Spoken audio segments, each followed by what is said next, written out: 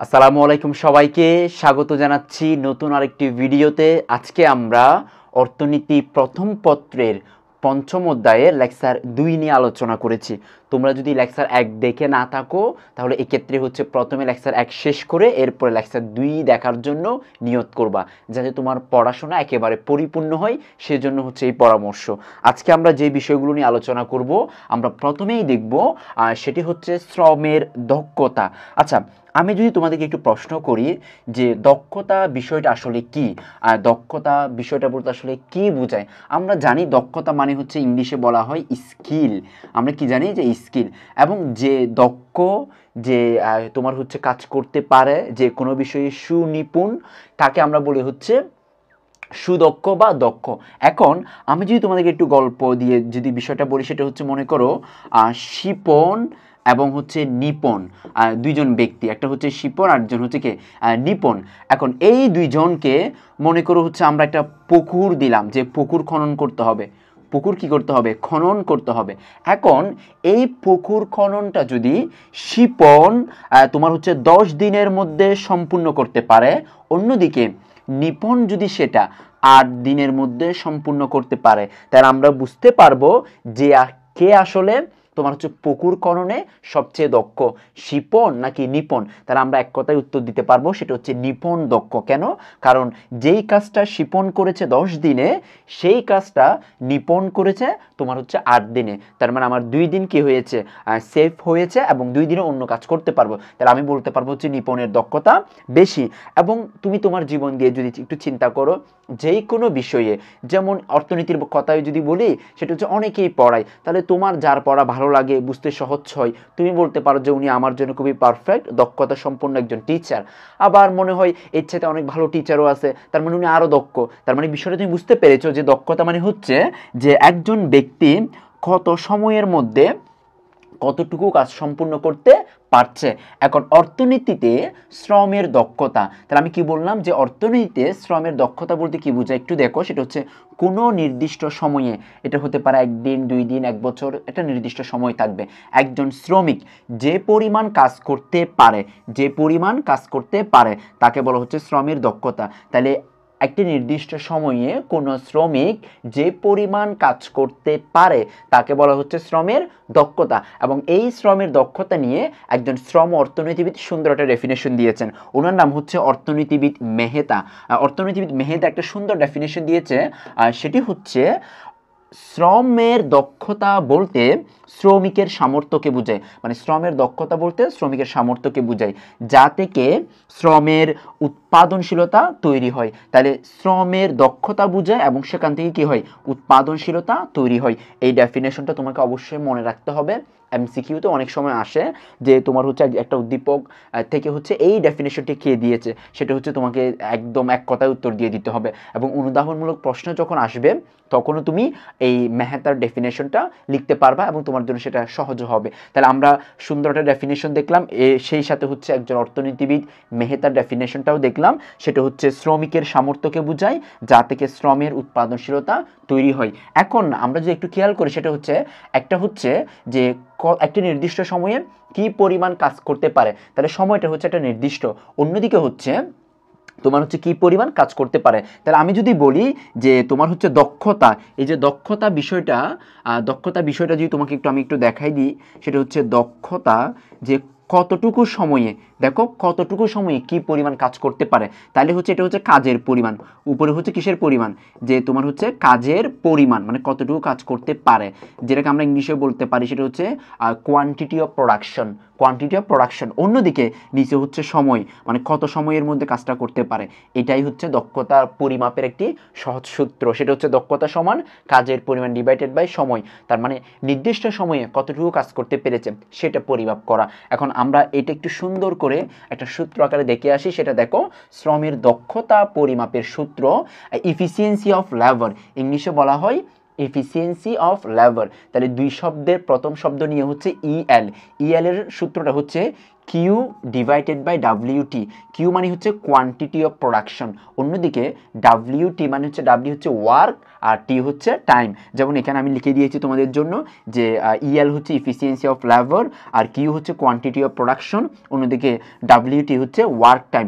এখন যদি একটু আগে বললাম শিপনের কথা, নিপনের কথা, যদি মনে করো শিপনের কথা বলেছেন যে শিপন হচ্ছে 5 দিনে তোমার হচ্ছে 5 দিনে কাজ করেছে কতটুকু, কাজ করেছে হচ্ছে তোমার, আমি ধরে নিলাম হচ্ছে পরিমাণটা দিয়ে দিই, সেটা হচ্ছে মনে করো 1000 একক উৎপাদন করেছে। তাহলে কয় দিনে? 5 দিনে। তার এখন সূত্রটা একেবারে সহজ না, সেটা হচ্ছে দেখো এটা এখানে কিউ মানে হচ্ছে কত একক উৎপাদন করেছে, তাহলে সেটা হচ্ছে 1000, আবার ডিভাইডেড বাই হচ্ছে তোমার হচ্ছে কত সময়ের মধ্যে, 5 দিনের মধ্যে 5 দিয়ে ভাগ করবা, তাহলে ভাগ করে যেটা আসবে সেটা হচ্ছে তোমার অ্যান্সার।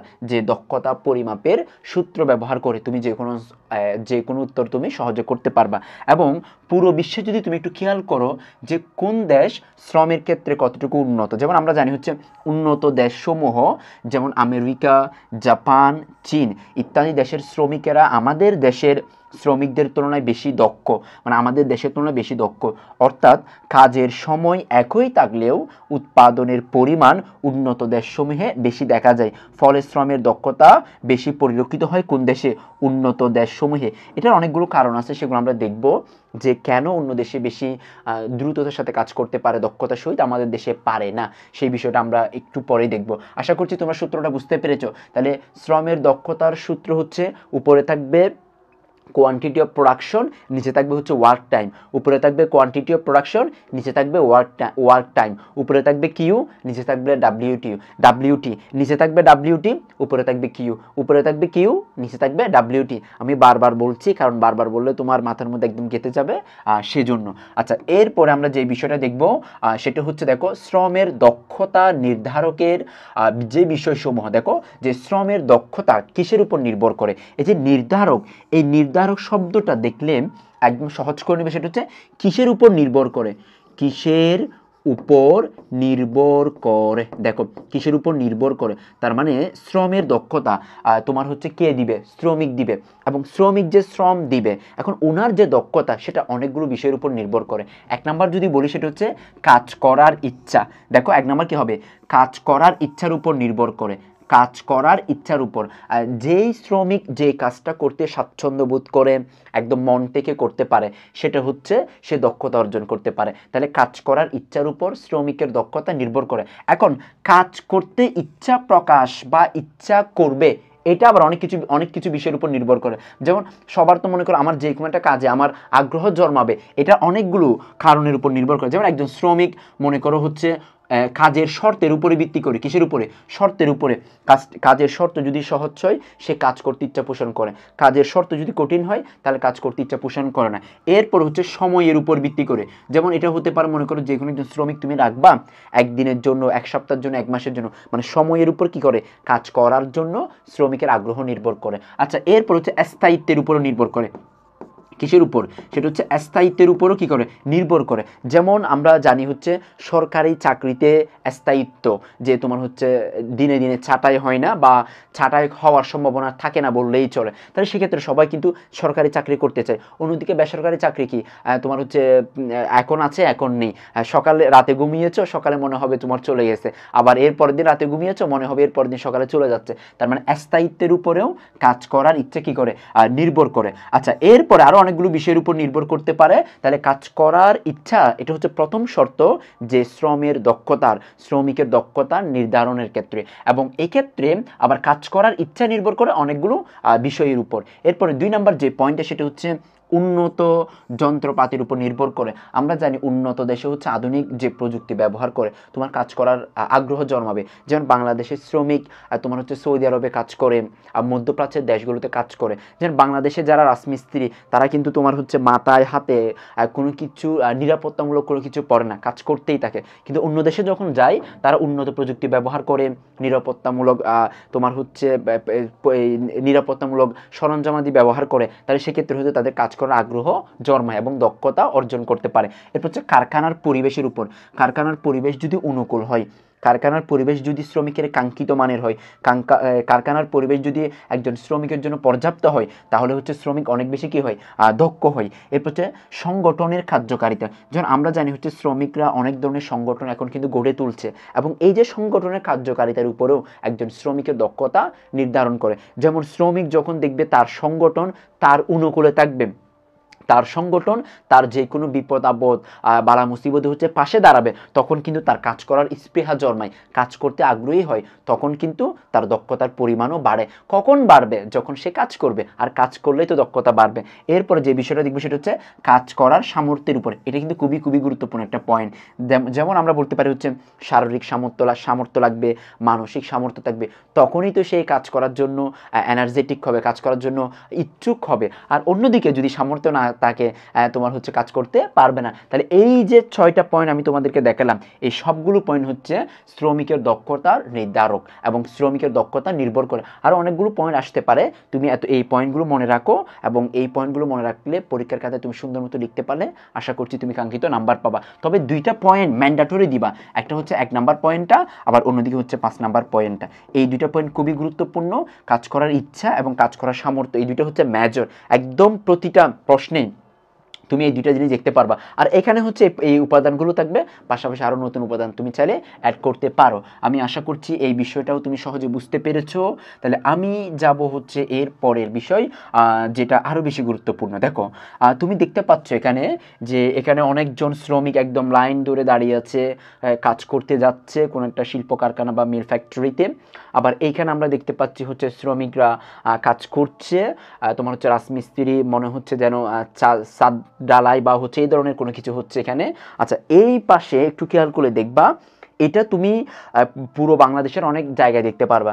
যেমন চট্টগ্রামের ছকবাজার এলাকাতে দেখবা, আবার চট্টগ্রামের আগ্রাবাদ এলাকাতে এই ধরনের অবস্থা তুমি দেখবা, আবার ঢাকার কাউরান বাজারে দেখবা, রাজশাহীতেও তুমি এ ধরনের পরিবেশ দেখবে। সেটা হচ্ছে অনেক শ্রমিক তোমার হচ্ছে এখানে বসে আছে, এবং যারা নিয়োগকারী, যাদের শ্রমিক দরকার, তারা এখানে এসে দর কষাকষি করে দরদাম করে শ্রমিকদের হচ্ছে এখান থেকে কি করবে, তার চাহিদা মতো এখান থেকে শ্রমিক নিবে। তার মানে এই যে আমরা যে বিষয়গুলো এখানে দেখতে পাচ্ছি, এটা হচ্ছে একটা শ্রম বাজার। কেন বললাম? এখানে দর কষাকষি হবে, এখানে নিয়োগকারী থাকবে, এখানে হচ্ছে শ্রমিকরা থাকবে, তাহলে এবং একটা নির্দিষ্ট মজুরিতে শ্রমিকরা কাজ করতে ইচ্ছা পোষণ করবে, তাহলে তাকে আমরা বলতে পারবো হচ্ছে শ্রম বাজার। এবং শ্রম বাজারের সুন্দর এবং একটা সহজ ডেফিনেশন আমি তোমাদেরকে দেখিয়ে দিই, যাতে তুমি বিষয়টা বুঝতে পারো। দেখো, শ্রম বাজার বলতে এরূপ একটি বাজার কাঠামো বোঝায় যেখানে শ্রমিকের চাহিদা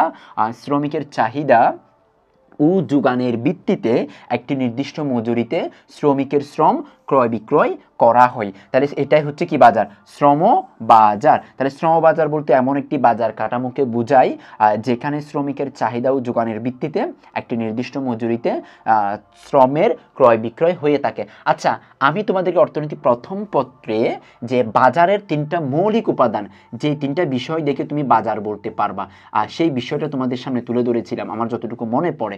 1 নাম্বার বলেছিলাম সেটি হচ্ছে ক্রেতা বিক্রেতা থাকবে। কি থাকবে? তোমার হচ্ছে ক্রেতা এবং কি থাকবে? বিক্রেতা থাকবে, ক্রেতা এবং বিক্রেতা থাকবে।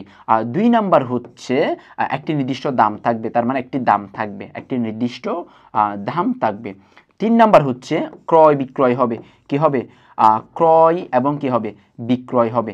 এখন এই 3টা যদি মৌলিক উপাদান হয়, এখন বলছে শ্রমবাজার, তাহলে কঠিন কিছু না। দেখো, এই যে ক্রেতা বিক্রেতা, তাহলে এখানে হচ্ছে শ্রমের ক্রেতা বিক্রেতা। কিসের ক্রেতা বিক্রেতা?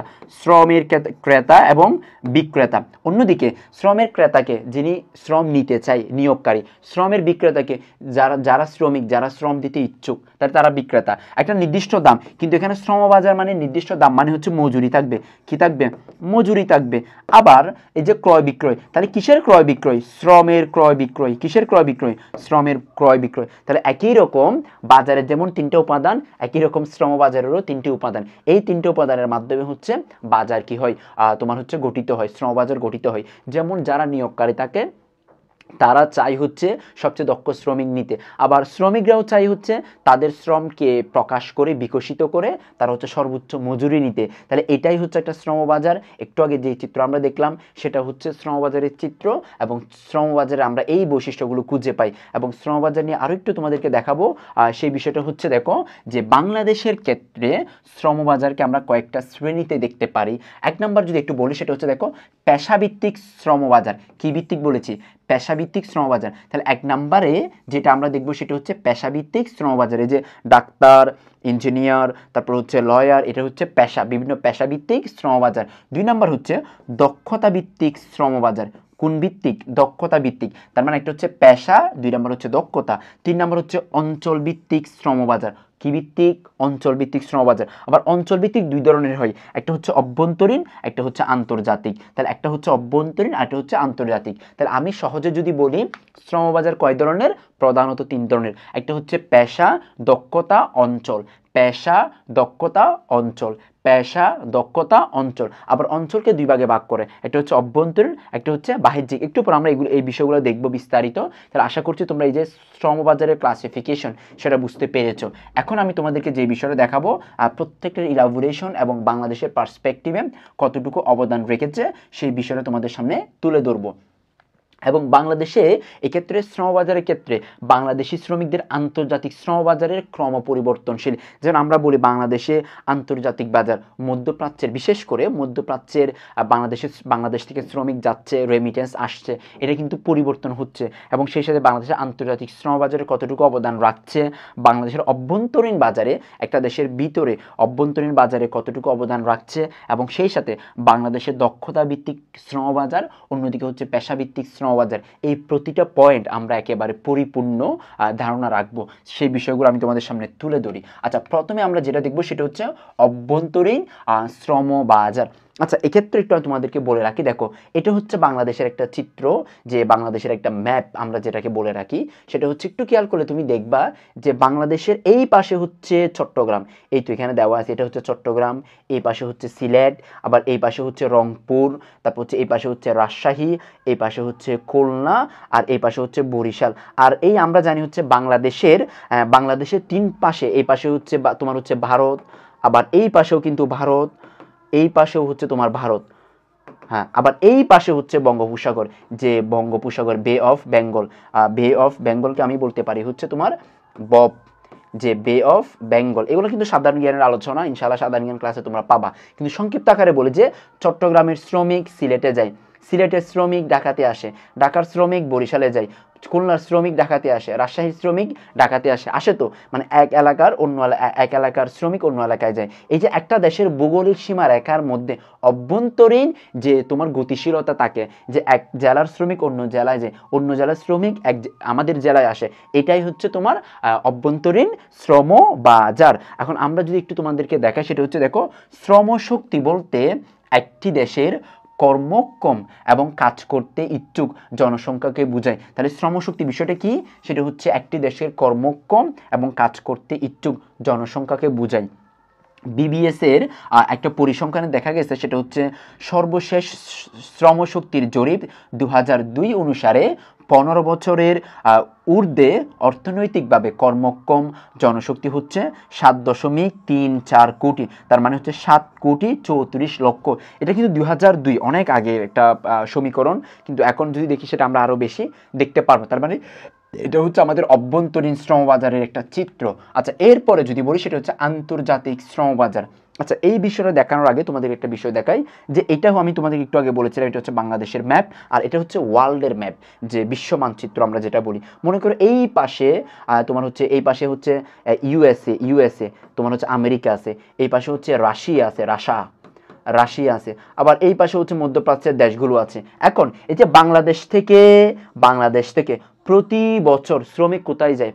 মধ্যপ্রাচ্যের দেশগুলোতে যায়, সৌদি আরব, কুয়েত, কাতার, বাহরাইন, তারপর হচ্ছে সংযুক্ত আরব আমিরাত, এই আরব আমিরাত এই দেশগুলোতে যাই, তাহলে এটাকে আমরা বলতে পারবো হচ্ছে আন্তর্জাতিক শ্রমবাজার। তার মানে দেশের ভৌগোলিক সীমারেখা পার হয়ে, এটা ভারতেও হতে পারে, এটা ভারতে হতে পারে, এটা এই পাশেও ভারত যেহেতু আছে এই পাশেও ভারত হতে পারে, তাহলে বাংলাদেশ থেকে ভারত, তাহলে বাংলাদেশের ভৌগোলিক সীমার বাইরে যখন যাবে তাকে আমরা বলবো হচ্ছে আন্তর্জাতিক শ্রম বাজার। আশা করি তোমরা বিষয়টা বুঝতে পেরেছো, যে দেশের ভিতরে হলে অভ্যন্তরীণ, দেশের বাইরে হলে আন্তর্জাতিক, দেশের ভৌগোলিক সীমারেখার মধ্যে হলে অভ্যন্তরীণ, দেশের ভৌগোলিক সীমারেখার বাইরে হলে তাকে আমরা বলবো হচ্ছে কি আন্তর্জাতিক শ্রমবাজার। আমি কিন্তু তোমাদেরকে এখানে ডেফিনেশনগুলো দিয়ে দিয়েছি, দেখো শ্রমের বাজার যখন কোনো দেশের ভৌগোলিক সীমারেখা অতিক্রম করে অন্য কোনো দেশের ভৌগোলিক সীমারেখার মধ্যে বিস্তৃত হয়, তখন তাকে আমরা বলতে পারি হচ্ছে আন্তর্জাতিক শ্রমবাজার। সাধারণত দক্ষ সবল কর্মঠ শ্রমিকরা সহজে এই বাজারে প্রবেশ করতে পারে। তিনটা শব্দ বলেছি, একটা হচ্ছে দক্ষ যারা, সবল যারা, শারীরিকভাবে যারা সক্ষম, অন্যদিকে হচ্ছে যারা কর্মঠ, তারাই কিন্তু এই বাজারে সহজে প্রবেশ করতে পারে। তার মানে পৃথিবীতে কাদেরকে বেশি চাই? যারা দক্ষ। পৃথিবী কাদেরকে বেশি তোমার হচ্ছে নিজের চাহিদা মতো ব্যবহার করতে চায়? যারা দক্ষ। অদক্ষকে তো তুমিও পছন্দ করো না, কেউ চাইও না। আচ্ছা, এরপরে হচ্ছে আন্তর্জাতিক বাজারে বাংলাদেশের দক্ষ ও স্বল্প দক্ষ শ্রমিকের ব্যাপক চাহিদা রয়েছে।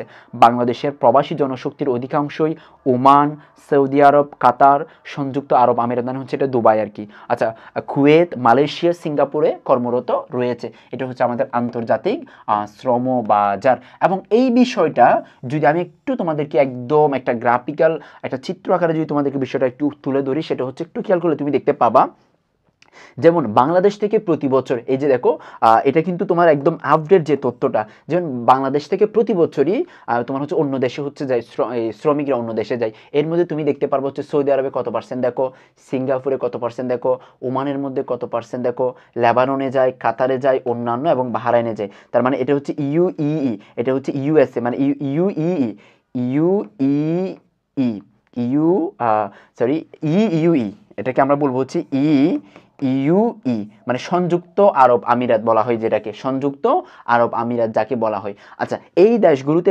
বাংলাদেশের কতটুকু পার্সেন্টেজ দিয়ে একটা সমীকরণ তোমাকে আমি দেখালাম।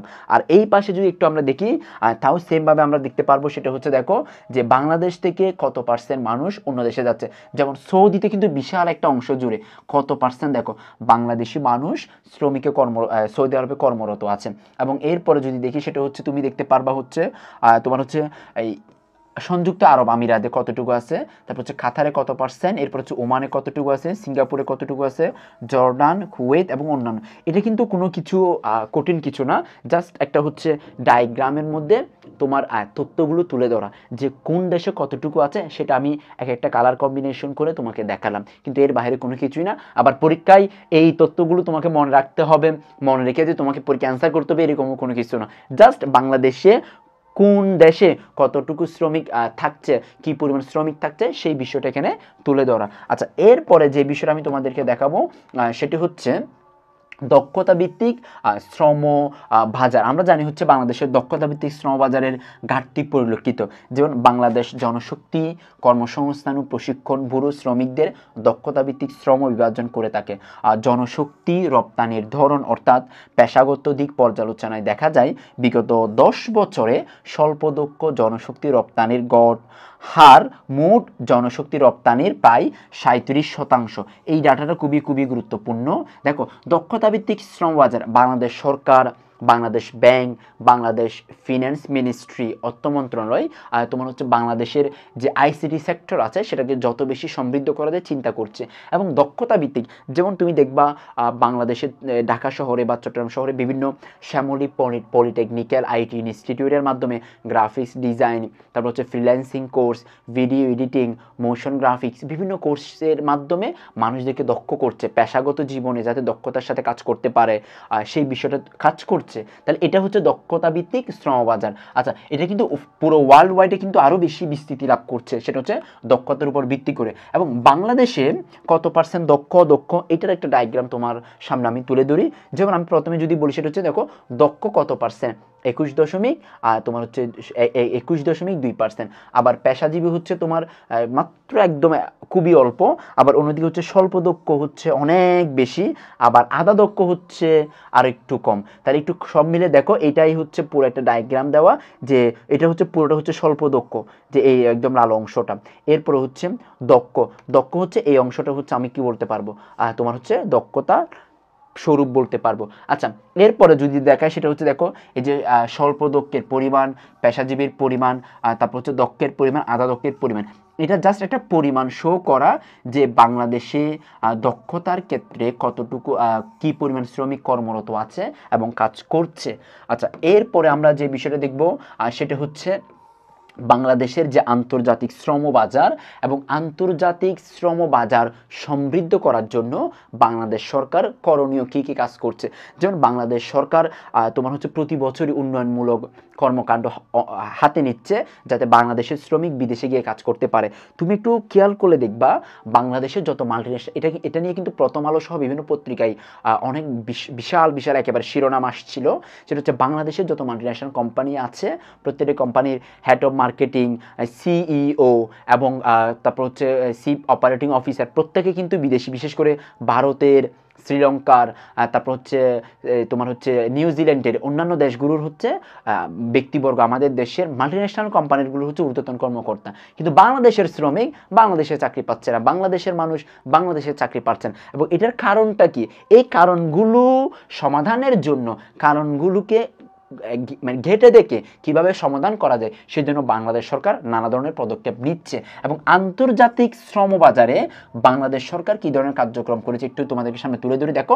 উন্নয়ন এবং রেমিটেন্স বৃদ্ধির জন্য, আমরা জানি হচ্ছে প্রবাসীরা যেটা পাঠায় বাংলাদেশে, সেটাকে আমরা রেমিটেন্স বলে থাকি। যেমন প্রবাসীরা সৌদি আরবে কাজ করে যেটা বাংলাদেশের জন্য আয় অর্জন করে যেটা পাঠায়, সেটাকে আমরা বলতে পারি হচ্ছে রেমিটেন্স। এবং রেমিটেন্স বৃদ্ধির জন্য সরকারের গৃহীত উল্লেখযোগ্য পদক্ষেপ, 1 নম্বর পদক্ষেপ হচ্ছে দেখো, ইন্টারন্যাশনাল কার্ডের মাধ্যমে আবাসিক এজেন্টদের ভিসা প্রসেসিং ফি বাবদ রেমিটেন্স। যেমন যারা বিদেশে থাকে তারা কিন্তু ইন্টারন্যাশনাল কার্ড ব্যবহার করে ভিসা প্রসেসিং করতে পারে, একদম অনলাইনের মাধ্যমে এটা সম্পূর্ণ করতে পারে। এবং ওইটার জন্য বাংলাদেশ সরকার তাদেরকে নগদ উপহার সামগ্রীও দেয়, এবং সেটা বাংলাদেশের রেমিটেন্সে অবদানও রাখছে। আচ্ছা, এরপর 2 নম্বর যে বিষয়টা সেটা হচ্ছে মোবাইল ফাইন্যান্সিয়াল সার্ভিস প্রোভাইডার্স দ্বারা ইন ওয়ার্ড রেমিটেন্স। তুমি দেখবা যারা বিদেশি, এটা কিন্তু আগে অনেক বেশি দেখা যেত, সেটা হচ্ছে যারা বিদেশে কাজ করে, বিদেশে আয় করে শ্রমিকরা কাজ করে, তারা কিন্তু মোবাইল ব্যাংকিংয়ের মাধ্যমে টাকা পাঠাতে পারে। 3 ডিজিটের একটা কোড বা 6 ডিজিটের একটা কোড ব্যবহার করে তোমার হচ্ছে সহজেই যাতে টাকা পাঠাতে পারে, সেটা বাংলাদেশ সরকার যে মোবাইল ফাইন্যান্সিয়াল সার্ভিস প্রোভাইডার্স, যে মোবাইলে একটা পিনের মাধ্যমে, একটা SMS এর মাধ্যমে তুমি যে কোনো ব্যাংকে এটা শো করলে তোমাকে ওই পিন দেখে তোমাকে টাকা দিবে, এটা কিন্তু বাংলাদেশ সরকার ব্যবস্থা করেছে। এরপর হচ্ছে শ্রমবাজার সম্প্রসারণ, 3 নম্বর যে বিষয়টা সেটা হচ্ছে শ্রমবাজার সম্প্রসারণ। বাংলাদেশ স্বাধীন হয় 71 সালে, 71-এর পরে সৌদি আরবে, মধ্যপ্রাচ্যের দেশগুলোতে বাংলাদেশের শ্রমিকরা যাচ্ছে, কিন্তু ইদানিংকালে কানাডাতে, অস্ট্রেলিয়াতে, সুইজারল্যান্ডে, সুইডেনে, রাশিয়াতে বাংলাদেশের শ্রমিকরাও যাচ্ছে। এবং বিশেষ করে আরেকটা বিষয় হচ্ছে জাপান এবং উত্তর কোরিয়ায় তোমার হচ্ছে গৃহচারী বা যারা গৃহে কাজ করে সেরকম শ্রমিকও বাংলাদেশ থেকে যাচ্ছে, এবং শিক্ষার ক্ষেত্রেও কিন্তু বিশাল একটা পরিবর্তন আসছে। তাহলে এটাকে আমরা বলতে পারি হচ্ছে বাংলাদেশের শ্রমবাজার সম্প্রসারণ হচ্ছে। এরপর হচ্ছে অভিবাসন ব্যয় হ্রাস করা। যেমন তুমি বিদেশে যেতে চাচ্ছ, এবং এটার জন্য কিন্তু তোমাকে অনেকগুলো প্রসেসিং আছে, যেমন পাসপোর্ট করতে হয়, তোমার হচ্ছে ভিসা প্রসেসিং করতে হয়, এরপর হচ্ছে মানে বিমানের টিকিট কাটতে হয়, তারপর হচ্ছে ওই দেশে যাওয়া আসা বাবদ অনেক ধরনের খরচ থাকে, এবং ওইটা পুরোটাকে বলা হচ্ছে অভিবাসন। এবং এই অভিবাসন ব্যয় গভর্নমেন্ট প্রসেসটা এটাই যে যতটুকু হ্রাস করা যায়, এবং যতটুকু হ্রাস করতে পারবে অন্যরা তখন উদ্বুদ্ধ হবে বিদেশে গিয়ে কাজ করতে। আচ্ছা, এরপর হচ্ছে প্রশিক্ষণ কার্যক্রমের মাধ্যমে দক্ষতার উন্নয়ন, প্রশিক্ষণের মাধ্যমে যাতে তাদেরকে দক্ষ করে গড়ে তোলা যায় সেই বিষয়ে সরকার সুনজর দিচ্ছে। আচ্ছা, এরপর হচ্ছে 6 নাম্বার, সেটা হচ্ছে জাতীয় জাতিসংঘ শান্তিরক্ষা মিশন হতে সশস্ত্র বাহিনী হচ্ছে সেনাবাহিনী, নৌবাহিনী, বিমান বাহিনী সদস্যদের অর্জিত রেমিটেন্সের বিপরীতে নগদ সহায়তা প্রদান। আমরা জানি বাংলাদেশের সেনাবাহিনী জাতিসংঘের শান্তিরক্ষা মিশনে অন্যান্য দেশগুলোর নিরাপত্তায় বাংলাদেশ কিন্তু একদম ধারাবাহিক কয়েক বছর হচ্ছে প্রথম স্থান অধিকার করে এসেছে। এটা কিন্তু আমাদের বাংলাদেশের জন্য সুনাম, বাংলাদেশ সেনাবাহিনীর জন্য সুনাম। এবং এই যে বাংলাদেশের সুনাম পুরো বিশ্বে ছড়িয়ে দিয়েছে কারা, তোমার হচ্ছে এই যে সশস্ত্র বাহিনী। এবং এদেরকে ওরা কিন্তু যে কাজ করছে সেটার উপর একটা তোমার হচ্ছে হ্যান্ডসাম অ্যামাউন্ট পাচ্ছে, কিন্তু বাংলাদেশ সরকার তাদেরকেও আরও উৎসাহিত করার জন্য রেমিটেন্সের উপরে তোমার হচ্ছে নগদ সহায়তা দিচ্ছে বাংলাদেশ সরকার, তাহলে তারা যাতে আরও উদ্বুদ্ধ হয়। এবং এর পাশাপাশি হচ্ছে অভিবাসন খাতে সুশাসন প্রতিষ্ঠার নতুন বিধি এবং নীতিমালা প্রণয়ন, নতুন আইন প্রণয়ন করা হচ্ছে, বিধিমালা প্রণয়ন করা হচ্ছে যাতে অভিবাসন খাতে পর্যাপ্ত পরিমাণে কাজ করা যায়। এরপর হচ্ছে বৈধ উপায়ে রেমিটেন্স প্রেরণের বিপরীতে নগদ সহায়তা প্রদান। এই বিষয়টাও একই রকম, সেটা হচ্ছে যারা বৈধ উপায়ে রেমিটেন্স পাঠায় বাংলাদেশে তাদেরকে হচ্ছে নগদ সহায়তা প্রদান করা। কিছুদিন আগে একটা ভিডিও ভাইরাল হয়েছিল এরকম, যে বাংলাদেশে যখন তোমার হচ্ছে বাজেট সংকট দেখা দিচ্ছিল এবং রিজার্ভের পরিমাণটা কমে যাচ্ছিল, তখন আমেরিকাতে বিভিন্ন শহরের মধ্যে বড় বড় সাইনবোর্ড করে দেওয়া ছিল যে আপনি যদি বাংলাদেশে এখন রেমিটেন্স পাঠান তাহলে ডলার রেট, মনে করো আমেরিকার ডলার রেট যদি আমি হিসাব করি $1 সমান ধরে নিলাম হচ্ছে 115 টাকা, 100 কত টাকা, 15 টাকা। এই যে 7 নাম্বার পয়েন্ট, আমি 8 নাম্বার পয়েন্টের ব্যাখ্যা দিচ্ছি। এবং বাংলাদেশ সরকার উদ্যোগ নিয়েছে যে যারা বাংলাদেশে ডলার পাঠাবে তাদেরকে আমরা হচ্ছে 120 টাকা করে দিব, তার মানে 5 টাকা বেশি দিচ্ছে।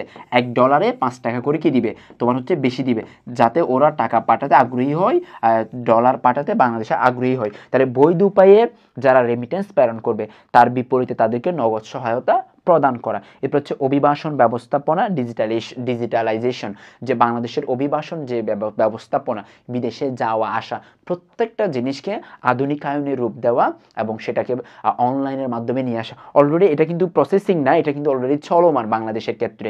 সো এই বিষয়গুলোর মাধ্যমে তোমার হচ্ছে বাংলাদেশ সরকার উন্নয়ন এবং রেমিটেন্স বৃদ্ধির জন্য কাজ করছে।